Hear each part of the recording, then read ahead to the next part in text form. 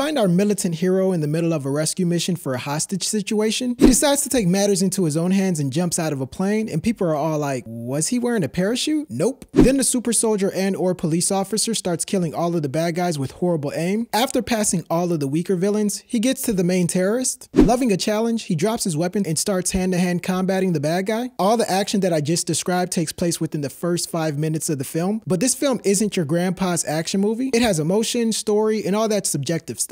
Stories about these two old acquaintances from the past who get cryogenically frozen. Imagine a righteous dude went all MIA for like 3 or more decades. When he's brought back to present day, his morals are going to suck and seem outdated. New school stuff like auto driving are going to seem really foreign to him. Plus, he'll have a hard time engaging in sexual activity as the rules and guidelines surrounding premarital sex are different nowadays. That's just the tip of the iceberg. Luckily, people close to the man at a time enlighten him on nostalgia to get him caught up on pop culture. Unlike regular sci-fi movies, this has somewhat of a spy thriller type vibe, so you get a lot of that corruption storyline you're not really used to seeing in this genre. There's this old guy evil dude. Old guy evil dude has to answer to his superiors via futuristic HD smart TVs. Naturally, he wants a little bit more responsibility, power, etc. And he has aspirations to rule society. He recruits the other guy that was cryogenically frozen. Cryogenically frozen guy number 2 kills a lot of people in this movie, but you can't blame him entirely, seeing how he's being brainwashed by the old guy I just told you about. In order to stop old guy and frozen guy number 2, frozen guy number 1 enlists the help of this hot chick with a cute bob hairstyle. Hero guy also meets a token soul brother former pilot guy, and he's cool too, I guess. They start explaining to the hero guy, look, the world is different now. It's not 1996 and/or 1942 anymore. By TW, the goal of the main law enforcement in the film is to neutralize crime by assessing penalties before or during a criminal activity. This whole idea becomes too much for a guy from the past to deal with. One of the dudes from the past gets homesick and visits a museum that reminds him of how it used to be back in the day. The two people from the past square off, but barely, because the bad guy is able to get away before anything major happens. The bad guy breaks into his master's house. He starts questioning his master about the other guy that just almost beat him up. Then the master tells him, just forget it, it's really not that serious, just kill anything that gets in your way. The good guys are fully aware of movie cliches and suspect the old man of being a bad guy. They confront him, but he flips the script and issues a warrant out for the hero boy's arrest, causing him to go underground for a little bit. Back to the action. In this one scene I forgot to mention, there's this car chase on a freeway. I can't confirm, but I feel like the director is trying to make a satirical message of the issues in Black America today. Black dude's minding his own business driving on the freeway. Then a white dude jumps on the roof of his vehicle. Steering wheel disappears, doors fly off of the black guy's car, and the black guy stopping, dropping, and rolling in the middle of oncoming traffic. Hashtag Black Lives Matter. In the third act, the girl is kicking butt, but she gets electrocuted and goes unconscious for most of the end. Don't worry, the hero boy puts on his old uniform as they have less than an hour to stop the bad guy's plans. Both of the guys from the past duke it out one-on-one. The good guys win, and the corruption in law enforcement is slowed down when positive individuals fill out W-2s to revamp the organization. Those are 24 reasons these movies are the same. You agree? Yes, no, maybe so? If not, politely share your thoughts in the comment section below and click the subscribe button for more 24 Reason videos.